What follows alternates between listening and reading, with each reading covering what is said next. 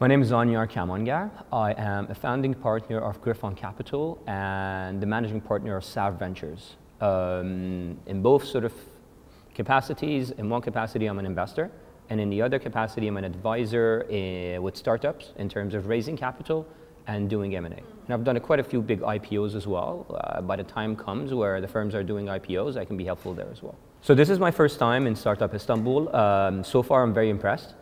It's a great bridge in terms of bringing startups from the East and the West and putting them all together under one platform. I'm impressed that there are between 90 and 100 sort of, some of them very impressive, some of them early stage startups under one roof, and the guys have done a fantastic job in terms of organizing it, very well organized.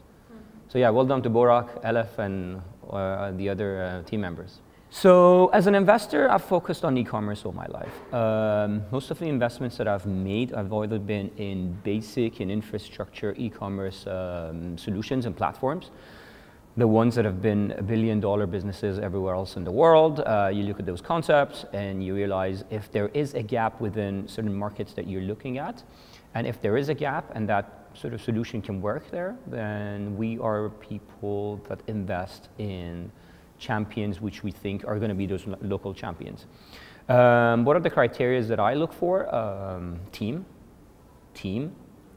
product market fit, really. Two that have relatively good synergies with portfolio companies that I've invested in so far already. And most of them were in fields that they're really solving a pain that is out there. And the pains that I see out there are logistics, last mile delivery, and just getting the message to the end user. So yes, two companies have been interesting to me, and I will be exploring them a little bit further. Depends where they are, right? You've got different tech hubs in the world, and in terms of startups, finding investors and funding, I would say it's very important that you focus on where you are and try to be, at least if you're reaching out to investors locally, you should be solving a local pain as well. And you should have a very localized, let's say, solution initially. Once you've done that, once you've proven that you can conquer one market relatively well, then yes, I would definitely say branch out.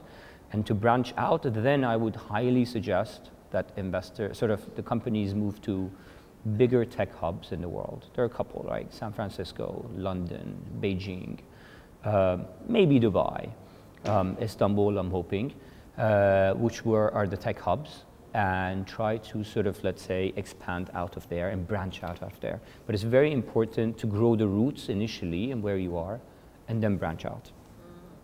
So in terms of where I see global, sort of, let's say, Startup Istanbul globally, and where does it fit, I have to say, Startup Istanbul, as I said, it's very well organized. It's a great idea, but it's a very niche idea. So here we're looking at 100 startups globally coming to Istanbul, pitching, and it's more a startup competition versus a full-on event where it has a startup competition on the side as well, but there are different sort of aspects of that event.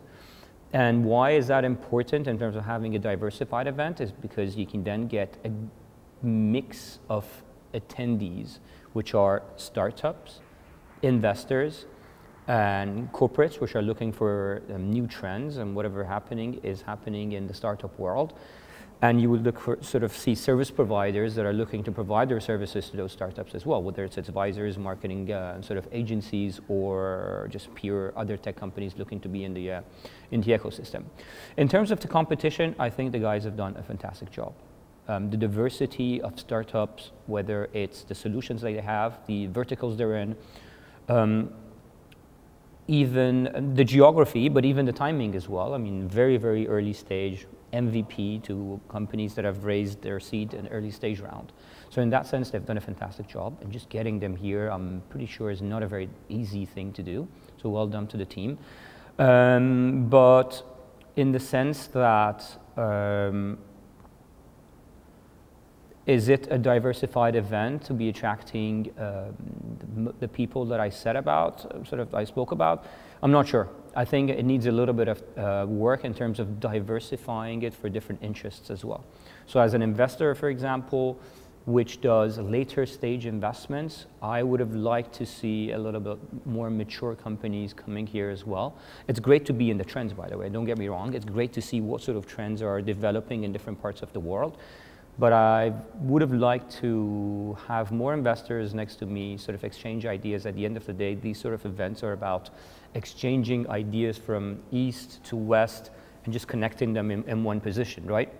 So I think with that, there's a little bit of work to be done. So I just wanted to say well done to the team. The guys have done a fantastic job bringing, startups, investors, just the audience from different parts of the world under one roof. Istanbul is a great city. I always love it here. I've been coming to Istanbul for a very long time. I did the IPO of Telecom. That was my first project here. Then I did the financing of the Telecom thing that exploded. That is now gone bankrupt. Yeah, I did a couple of projects with Turkcell, Fintour, Telia, so I've been very close to Turkey for a very long time.